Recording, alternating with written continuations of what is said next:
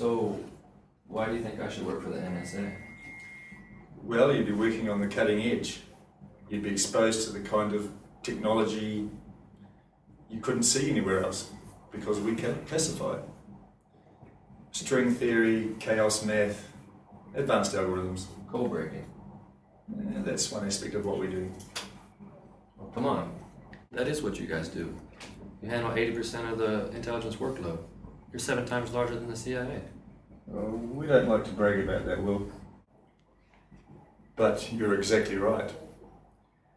So the way I see it, the question isn't, why should you work for the NSA?